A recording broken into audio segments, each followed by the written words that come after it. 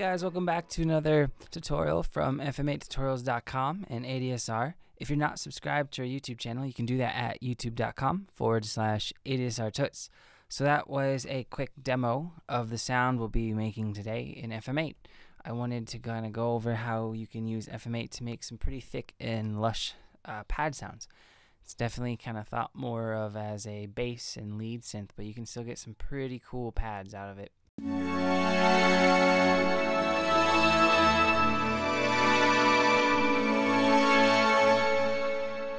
So first thing, I'm going to make a new instance of FM8, and I'm going to drag this down so we can kind of hear how it's coming along.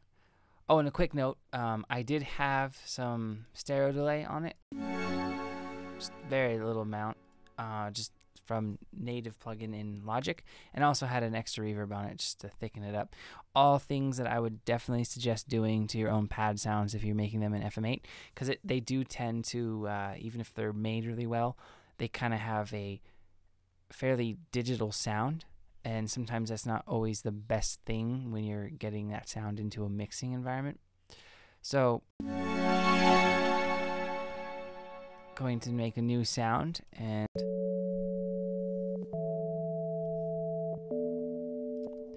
that's what we got so far. So let's jump right into it. In the master section, let's turn our output to about 75, 79, around there. You don't want it all the way up, I found, with FM8 and pads, because to get a pad sound, you have to mess with your envelopes to get a rising and a falling evolution, so the sound moves and it's not static. And if you have it all the way up towards 100, it can kind of start clipping in FM8's little way, and it doesn't sound too useful for a pad. So we can do, for the input, put that up to 100, and the voices, let's make that 10 for our polyphony, and for our unison, we're going to do 24. And keep the dynamic selected, and the detune, we're going to jack that up to about 40 to give it some thickness, and the pan will do 100.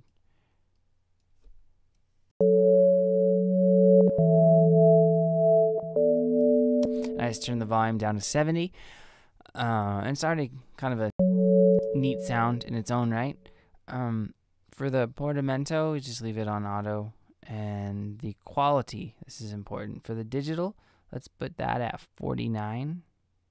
So let's 45 to 50 would probably be fine. In the analog, I'm going to do around 30.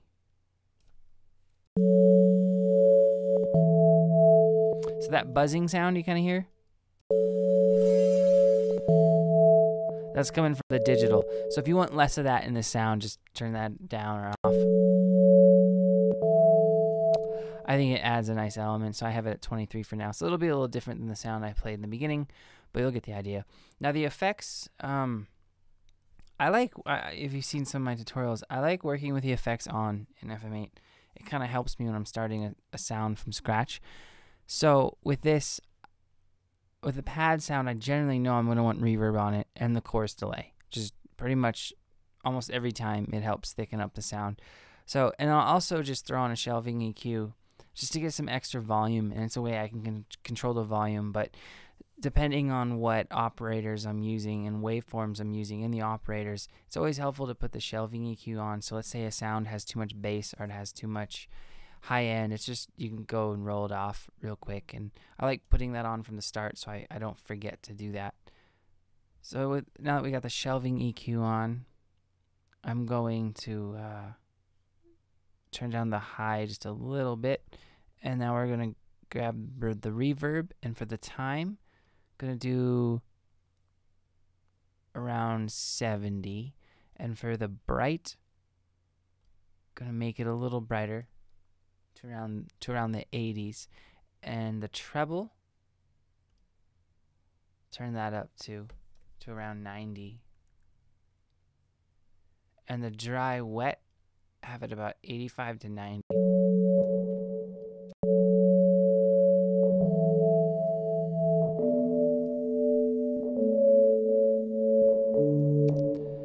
And then let's take the chorus and delay,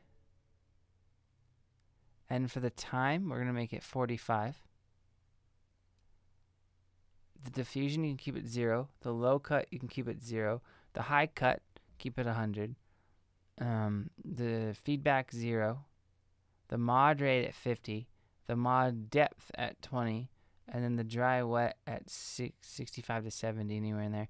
So this isn't, we're kind of using more of the chorus effect, not as much the delay, because we don't have too much feedback and we're not affecting the controls that will make it have more of the delay sound.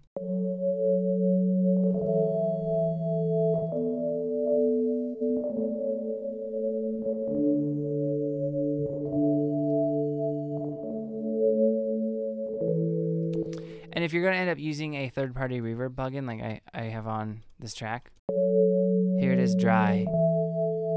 You can turn down the reverb, but if you're just going to stay inside of FM8, I would keep the time up a little bit for pads because it will play off of the decay and the release a little bit better. But I'm going to keep this on just for now, just so you can hear. And I would use outside reverb for a pad in FM8 just because it can sound kind of digital to our ears. All right, the arpeggiator, we have to do anything. Easy morph. Let's turn the detune up a little. So maybe anywhere from like 15 to 20-ish.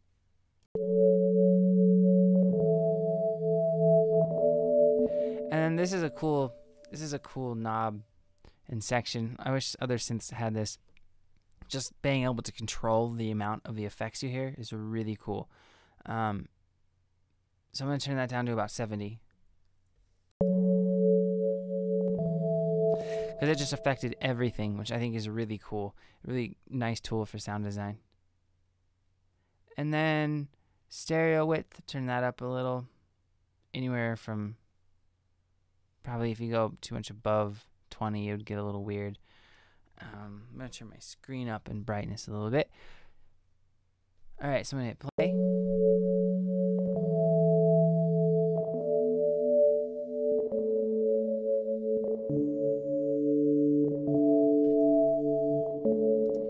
Cool. And that sounds good for that. Now click on the expert tab, so it'll take you to your operators. And what we're going to want to do is we're going to want to get some of these sounds dialed in for the waveform. So let's turn on, move this more front and centered. Let's turn on operators B, C, D, E, F, and X. So everything except A and Z. And then for operator B, let's have that going down to the output and around 60. And then operator C, we're going to, that's also going to go into the output around 55, 50, anywhere from 55 to 60 should be okay. Do about 58. And then D, same thing into just the output at about 88. And I'll explain why I'm using these numbers in a second after I get the waveforms dialed in. But I like doing a little bit of this so when we get the waveforms and you're not just hearing some weird random sound, it's actually a little bit more shaped. And then for E, put that in at 100. F is 100. And X, 38.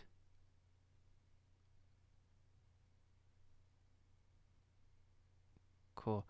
And now, you may not know about this trick, you might, but if you don't, it's useful. Down here, these boxes are for pan. So we're going to pan this down to -99.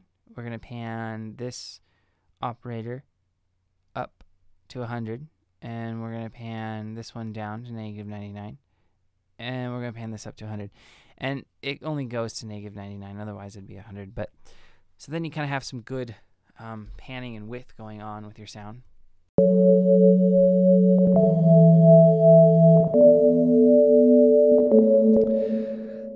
So now that we have, I'm still going to end up modulating some of the operators here in the FM matrix, but now we have enough that we can kind of start sculpting the sound. So in operator B, we're going to start with the ratios here. That's going to be our low frequency, so we're going to do 0.5.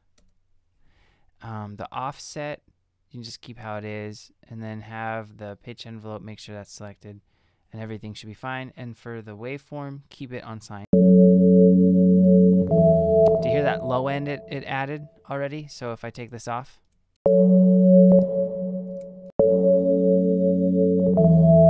and I kept that center just because I don't want my bass panned out, and it's the only operator I'm using a sine wave on to get real bassy with 0.5's a pretty low ratio, and FM8 for low sounds. So now we're going to go to operator C, and we're going to keep that on sine, but we're going to go to +4.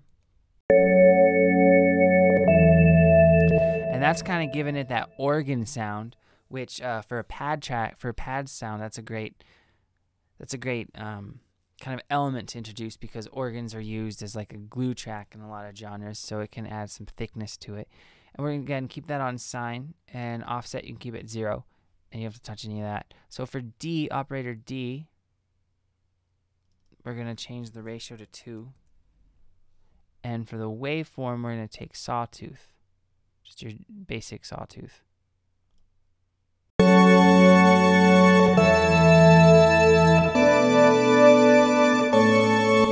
And for operator E, we're going to change the ratio to 2, and we're going to keep the offset at 0. And before I forget, the offset needs to be -4 for this one, so you can hear that difference.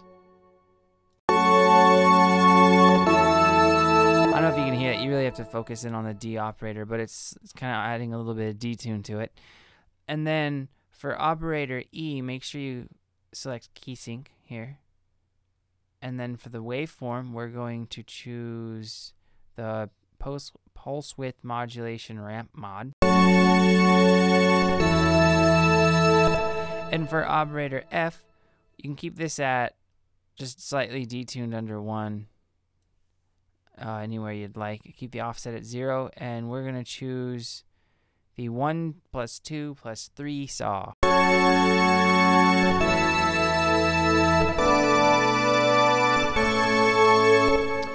And just because, so X, the X operator in the FM matrix, when you have that activated, that's actually your noise. It has the envelope there, it has the cutoff and like what noise type you're adding. So while I'm here, I'm just going to dial in for, we're not using Z, as you can see it's not active. I'm just going to dial in some of the noise settings I had.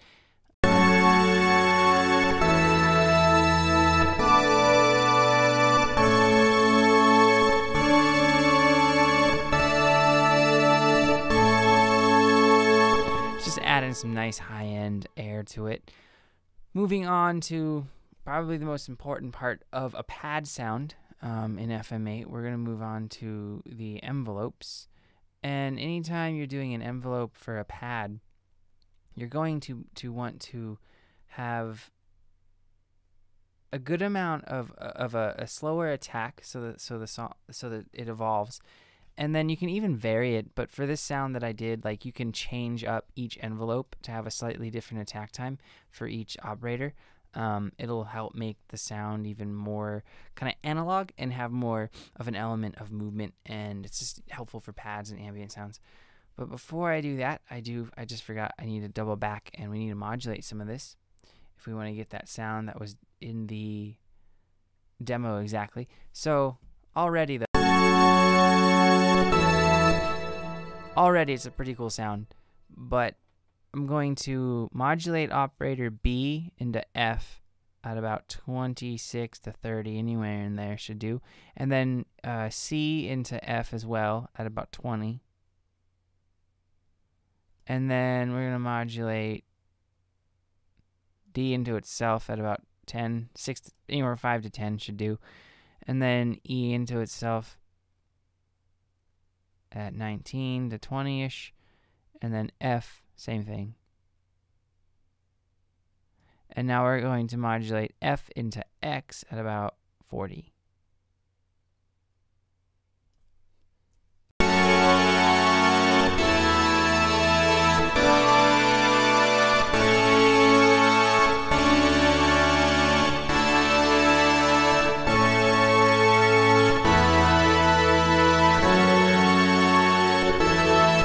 And I always just turn down how bright it is. the B operators B and C kind of are going to help deal with the brightness into F, because F is our 1 2 3 saw. So, but that's pretty good for now. So going back to the envelopes, let's go to envelope B, because we're not using envelope A, and I saved a preset here just to make the tutorial a little quicker. But what I got going on here is, let's say A isn't active. I'll just show you quickly how to make it. So I just dragged it out and I gave it an attack time. You can tempo sync it, or you don't have to. It's up to you, kind of flavor you want. But if you have kind of this arching sound like this, where the sound's going to go rise up, then fall down a little, and then fall even further for the release, it gives it that pad sound. But again, for this specific sound, we're not using operator A. I was just showing you because I saved this as a preset. But this is, let me zoom out a little bit. This is a good example of what I have going on for operators B, C,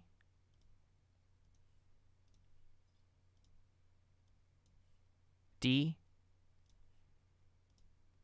E, and F. And you could, after you make it, you could just go to your envelopes and you could link these so they're all the same to save you the time from having to remake it. So now we have, see, now it's starting to sound more like a pad with the attack kind of starting out lower and rising as we go. And what you can do to get even more interesting, like I just mentioned, so let's say for B, you always want to be aware of what operator's doing what. So for B, I'm going to dial this back because that's our bass.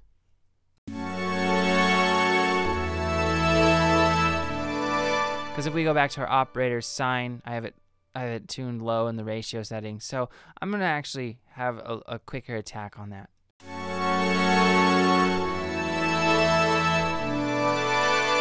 And for operator C, if we go back to our waves, it's another sine wave, so I'm just going to leave that how it is. And then for D, for the operators that are the more interesting waveforms, maybe like E and F, I'm going to use a slightly different.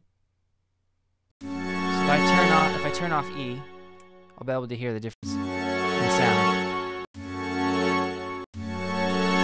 So E's adding some brightness, so I might turn E down and actually have a different shape altogether, a little bit different shape.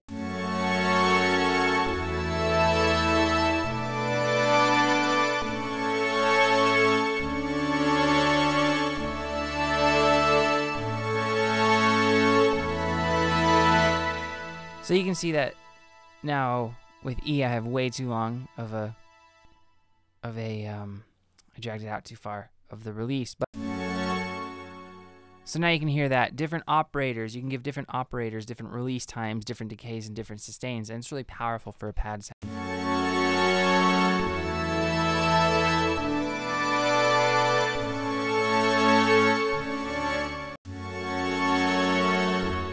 So with the external processing of the delay, the stereo delay, and the reverb I have, it sounds pretty cool already.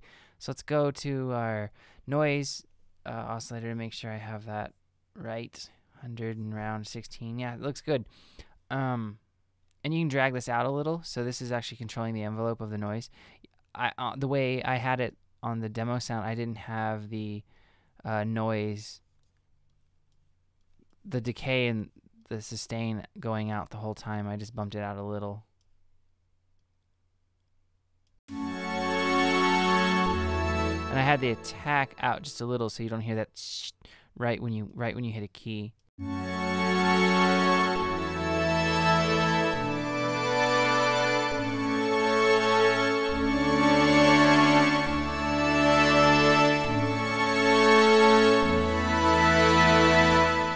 Alright, that's basically it, guys. Thanks for watching. If you have any questions or comments, let me know, and I'll get back to them as soon as I can. And if you haven't checked out FM8tutorials.com, head on over there. We got tons of other great tutorials on FM8 sound sets, basically everything FM8.